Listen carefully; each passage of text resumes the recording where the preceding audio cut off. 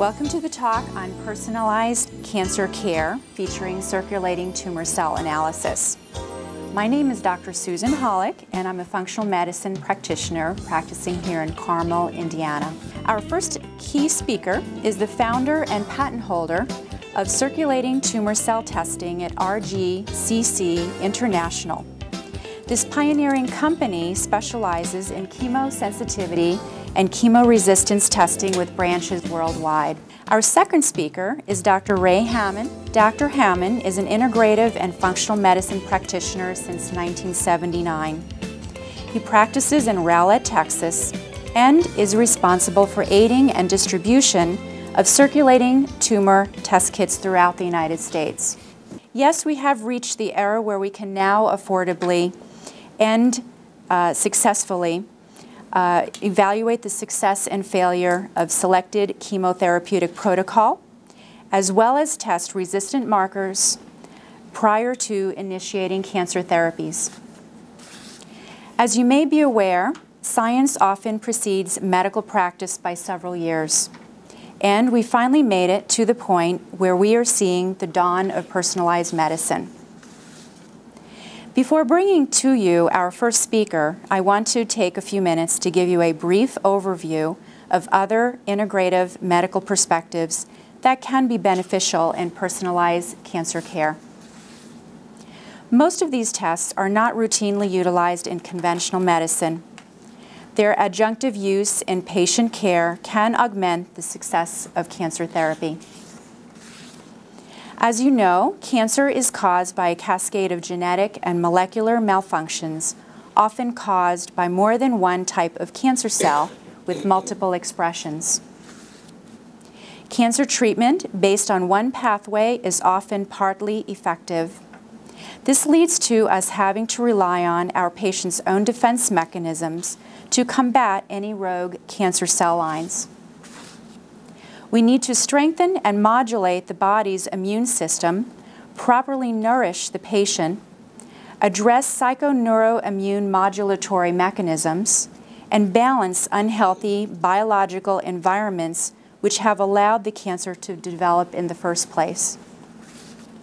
So why integrative oncology? Incorporating integrative oncology into a conventional oncological setting allows us to encompass a broader array of treatment modalities in order to find ways to more gently and effectively augment patient care while reducing side effects from the cancer therapies itself. Integrative approaches can be used at any phase of oncological care, including prevention, treatment, and remission. Next, biological terrain markers and specialized lab testing can be used in personalized cancer care.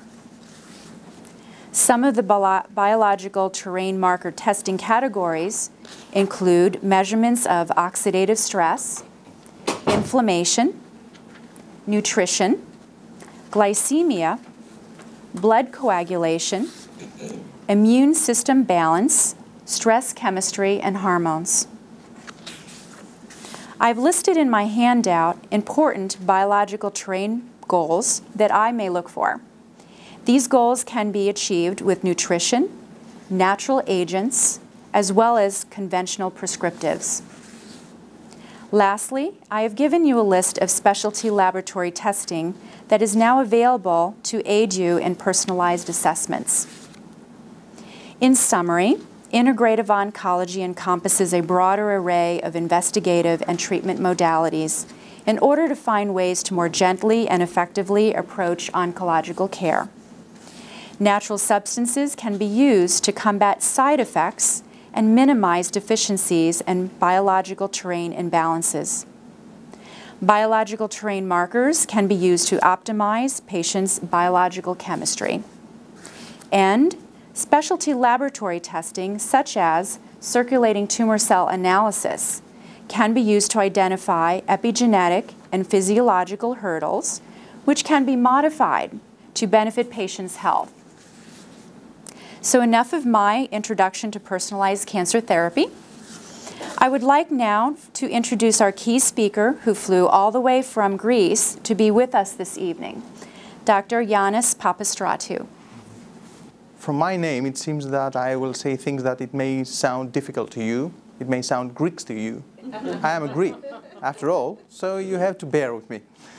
So a little bit of introduction. I consider myself as a Greek origin, but I am half Greek and half German. I was born and raised in Germany. I finished medical school in Greece, but my specialty on genetics and my MSCs and my promotion, PhD as you call it here, was in Germany. So we started establishing the laboratory in Greece, but nowadays we have expanded to several countries, and the headquarters of the company is now in Switzerland, outside in Zurich. For obvious reasons, it's not by chance that all pharmaceutical companies are located there in Europe. You know better than me, probably. First, we have two major sections of activities. We offer clinical services as well as R&D services for pharmaceutical industry. We work in a kind of contract research organization for them. In clinical services, we have, again, two areas. The one area is mainly we offer a series of assays which may predict the pharmacodynamic, which means what the drug can do to a disease, to cancer cells in this specific area. And the second is to offer assays, again, tests, to follow up patients. I'll say a few words what we are doing in R&D and what is the major peak of our R&D activities nowadays. Our accreditation, I don't know how familiar you are with the ISO accreditation. We have 17025 for all the clinical services as well as for the R&D concerning these three major sections. The circulating tumor cells, nowadays we try to be accredited for the cancer stem cell-like, which is very popular, and that it seems they hold all the necessary information of how the disease is going to progress and metastasize. The gene expression assay, mainly based on microarrays, because we would like to know all the gene expression profile of all genome, not selectively by other assays like real-time PCR, for example. And of course, the viability assays, which help us verify or reject what information we receive through the epigenetic analysis. This is how we are nowadays. We have the major facilities in Greece, the headquarters in Switzerland, branches around the world.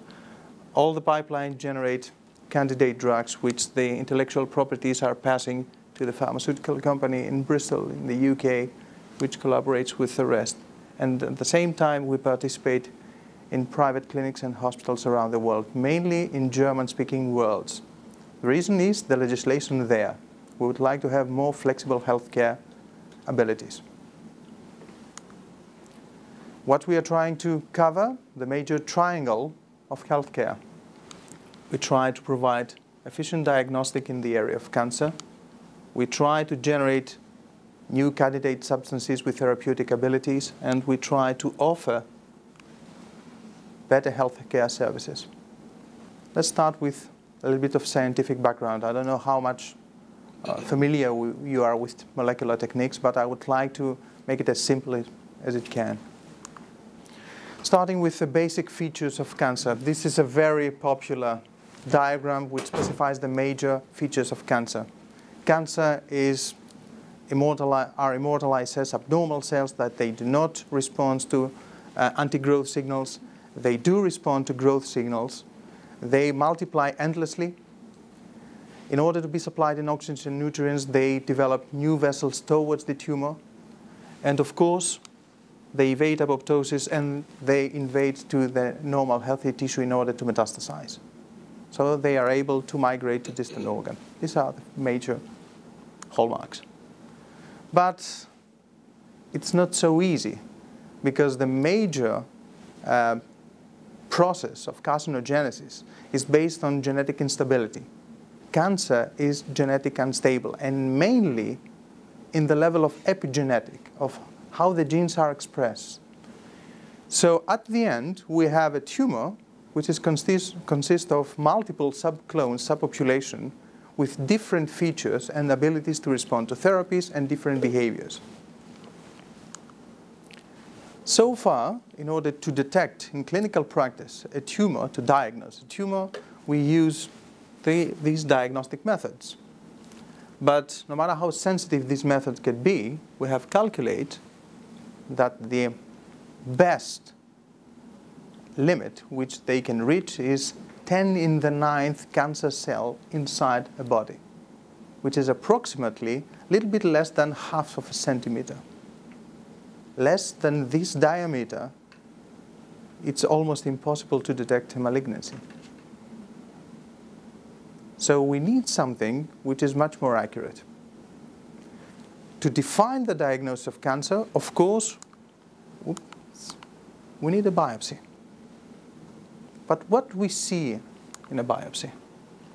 Again, we have a lump, which almost half or even more of the cancers from a lump consist the stroma. Stroma is actually normal cells, not malignant. So the other half of the cells consist these subclones of cancerous cells. But how many of those are able to invade and